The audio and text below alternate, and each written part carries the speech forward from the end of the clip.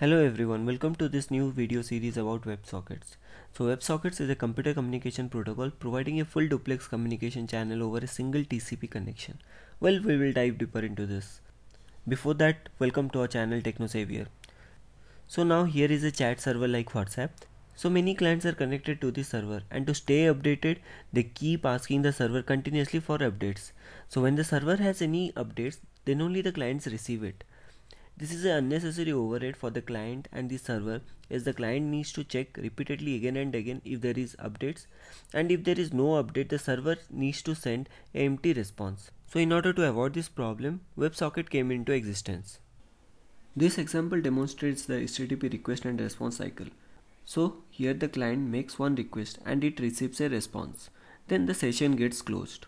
So the client makes one more request, checks for updates, and after receiving the response, the session gets closed again. So in order to stay updated following the HTTP cycle, the client needs to continuously request for data in some time interval. Okay, in this example we'll see how WebSocket protocol works. So instead of sending the request, here we initiate a HTTP handshake. After that, a full duplex persistent connection is established. Note the word persistent here.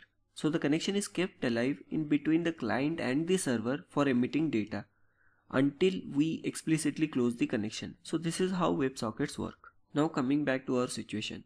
The server now uses WebSocket instead of normal request and response.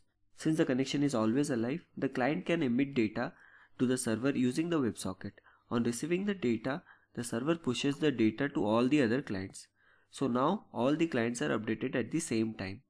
So this is a demo chat application that is created using the WebSocket and node.js. So here if I type anything, the other clients quickly receive the updated message that someone is typing.